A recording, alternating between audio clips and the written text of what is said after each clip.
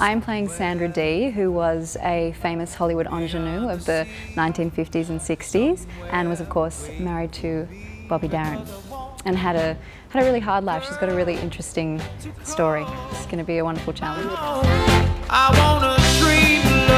I think Dream Lover is going to be similar to Jersey Boys in that there's all of these really catchy tunes that you will know and probably know the words to as well, and then you'll realise that they're Bobby Darin and walk out of the show being like, oh, that man wrote all of these incredible, really big band, get in your head catchy tunes.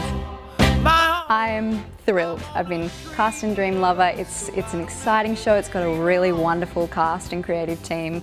It's got all of the recipe for a really wonderful musical and I get to be a part of it.